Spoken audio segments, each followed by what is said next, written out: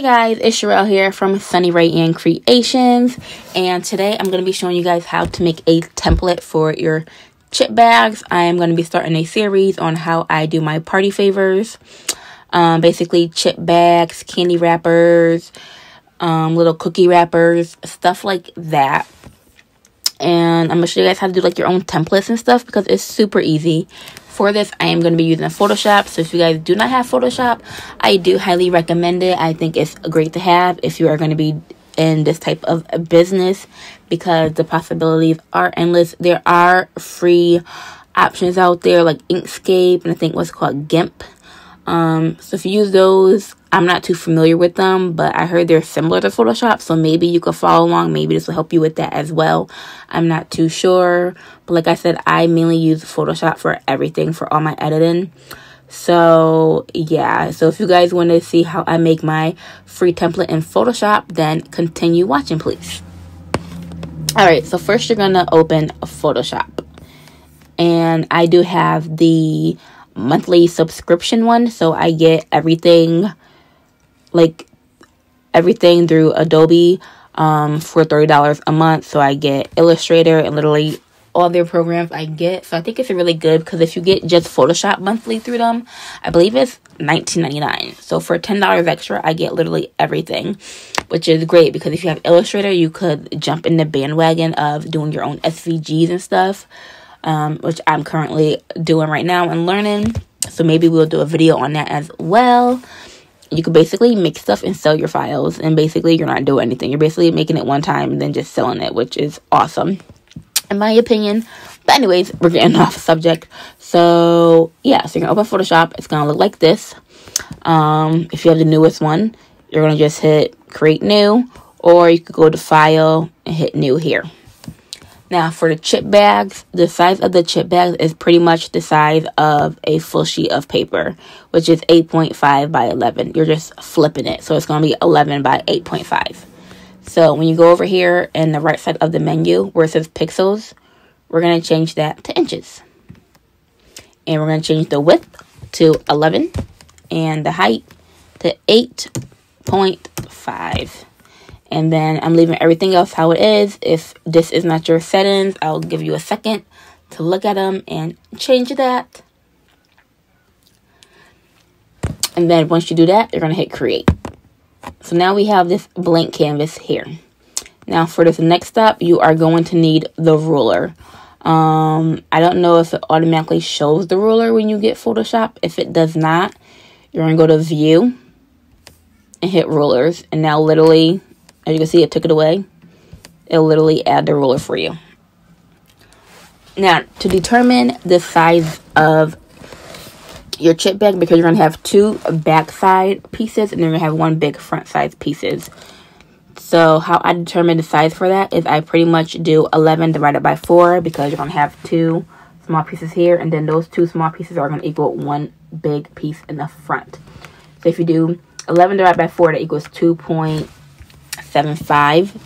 So pretty much both your size of your chip bag is going to be 2.75 inches by 8.5.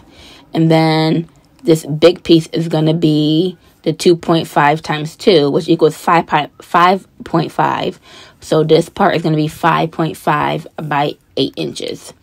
So in order to get what we're going to do is we're going to create guidelines for that. So how to create guidelines is you're going to need your ruler. This is where your ruler comes in. You're pretty much going to click on your ruler, and you're going to drag it. And as you can see, your X, when you move the X, it's a number. That's how many inches you're going in. So we want to bring that to 2.75. It doesn't have to be perfect. Just get it as close to 2.75 as you possibly can. Because I could never get it perfect. So, as that one happens. Now you're going to do it again. You're going to bring it to the other side. And when you bring it over here, it's not going to say 2.75 because it's going the whole length of the paper. So this goes to 11. So what you're going to do, you're going to do 11 minus 2.75, and that gives you 8.25. So we are going to bring this one to 8.25. Boom. So now we have, these are the back sides of our chip bag, and this is the front side of our chip bag. And now what I also like to do is I like to separate my top and bottom. This is where I'm going to be gluing my chip bags together. And this is also where I like to add a different like pattern overlay. So I'll make this whole thing one pattern, and I like to separate my top and bottom. I think it looks more professional. I think it looks better. I also crimp my chip bag. If you do not have a chip bag crimper, I will link one down below from Amazon. I think it's essential. I think it's amazing. I think it makes your chip bags look super professional.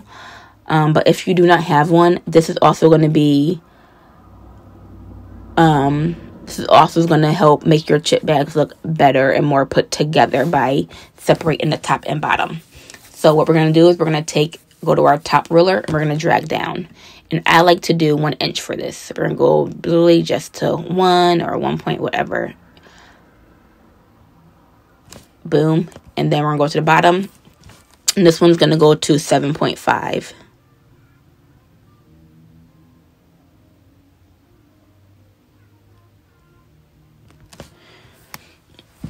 Okay, and now what we need to do is we need to now add our nutrition label and our barcodes.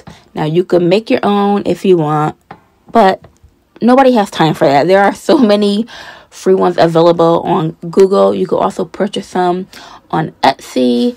Do what you want to do. I literally go to Google Images and I find ones I like. So I'm going to show you guys what I search for. So for the nutrition labels, I will literally just come in here and I Google party nutrition facts. And this is what pops up. So you could just click stuff and just try to find what you like. Here's one. I have this one. This is like for a baby shower. This one's cute for like a unicorn party. You're going to just save that to nutrition. So I have this one. It's called barcode and nutrition labels. And I have all my barcode and nutrition labels in here. So they're easy to find. So yeah, do that. Find what you want. Okay, so we have that. And then also for barcode, I search barcode PNG. And I just download random barcodes. This isn't too interesting. They all kind of look the same. So you have to find a few and download those and save those. Alright, so once you save those, you're going to go back into Photoshop and you're going to want to open that folder where you saved everything to. So this is my folder, and I'm going to go in. I know this is the birthday party one I have. So I'm literally going to take this and I'm going to drag it right into what I'm working on. And then we're going to resize it and place it over here. It's a little too big, so I'm going to get a little bit smaller.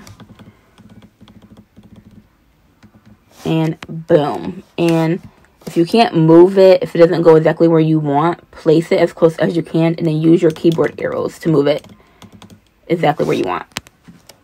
Or you could zoom in. When you zoom in more, you have better control of where you can move stuff to. That's my little tip for you guys. And now we're going to go and then we need to find our barcode. So we're going to go in here again, find the barcode we want. We'll just take this one, take it, drag it over here. Now for my barcodes, I don't like using numbers. It's just my preference. If you want, feel free to use numbers. You could put like the date of the event. You could put like an anniversary day, how long they've been married, if you're doing it. Or you can even put your information. You could put your phone number there and then put your business name underneath it to promote yourself. So you have your contact information up there in case people at the party wants to know where did they get this stuff from. They will have your information. Okay, so I like to delete the numbers. So I go here. This is the marquee tool, or you could hit M on your keyboard. If you hover over these, it'll show you little shortcuts on your keyboard, and you could hit like a letter and it'll automatically take you to that tool. So this one is M. So if I hit M, it's going to select that. And then I'm going to go and I'm going to select the number 5 and I'm going to hit delete. Alrighty. Now if this pops up, I'm going to show you guys what to do. It says, could not complete your request because the smart object is not directly edible. You're like, what? So you're going to hit OK. You're going to go over to the barcode layer and you're going to right click it. And you're going to literally hit this button right here. Rasterize. Oh, my bad. It's going to say rasterize layer. So you're going to click that. And now you could edit this layer. So now if I hit delete, it's going to delete that 5. And now I'm going to go in and I'm going to delete all of these numbers because I don't want those there. I'm going to delete. And then I also need to get this little piece here that's not even. Delete. Okay. So now I have this clean spot right here. And I like to put whatever the event is. So it's a birthday party. I'll put happy birthday. It's a baby shower. I'll put baby shower. If it's an anniversary, happy anniversary. If it's like Valentine's Day, I love you. If it's a wedding, put I love you too. Or you could put their names. Or you could also put their names, the ask yous, you know, whatever. So there. Now we have our barcode. And now we need to resize this. Now to resize them together, because now the barcode and the words happy birthday are on different layers. We're going to select one, then hit shift and select the other layer. And now that makes it so we could resize them at the same time in the same size. So now we're going to just resize it to the size we want. You hit enter. Now for me, the barcode is too tall for me. I like it to be a little bit more rectangle. So I'm going to go over to the marquee tool again. So M on my keyboard. And I'm going to just select the part that I don't want. So we're going to take off like that much. And then make sure the layer is selected. Hit delete. And boom. Now we have this whole side done. Now I'll also show you how I separate the top and bottom. So what we're going to do, we're going to click the bottom layer. Then we're going to go to layer, new layer. And then hit enter. And why we select the bottom part is because it's going to make that layer right above that. So it won't be over so it won't be on top of the stuff we just made. And now what we're going to do is we're going to take that same marquee tool. And we're literally going to select the top and bottom part. So we're going to select that part. And then we're going to select the bottom part. And then we're going to take this tool right here. This is the paint bucket tool. Or you could hit G. And we're just going to fill it. It doesn't matter what color, because we're going to change it later on. But just so I could show you guys what it's going to look like. So this is going to be your top and bottom. So this is going to be your top and bottom part. This is going to be the part where you could add a layer overlay, a pattern overlay. So you could put glitter here. I'm just doing this to show you guys like what I mean by when I separate it. So as you can see, I have glitter here. And that looks super cute. So that'll be your top and bottom part. But you can see it makes it look, just stands out. And over here, I'll usually put like, thank you for coming. Thanks for coming to my party. Exclamation point. Boom. We're going to put that here. And then you could change the font and everything here. And what I use for the happy birthday, I use the font called Aliens and Cows. If you do not see your font over here, like your character map, you're going to go to Windows. And you're going to hit Characters. And that's going to bring up this whole window. And this is how you could change your fonts. You could change the color. You could change the spacing. You could do all of that right here. So I like to keep this over here because I use it a lot. But yeah, so then we could change it to something nicer. If you want it to be like in cursive, literally whatever you want it to be, that's what you do. And then we will resize it.